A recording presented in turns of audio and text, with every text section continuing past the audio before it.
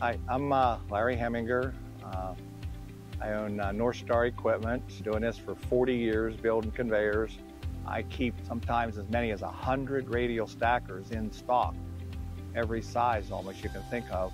So when people order a conveyor, we don't only have the structure, but we have all the components, the gearboxes and motors. Well, sand and gravel is pretty brutal.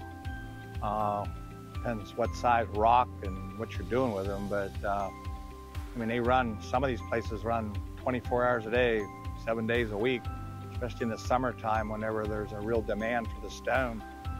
Of course, they all take maintenance. I don't care what brand you have. You got to keep them greased, check the oil, and it doesn't matter scenery. It's for wood, sawdust, or stone. In my book, every bit as good as a Dodge, and they're probably 1/5 the price.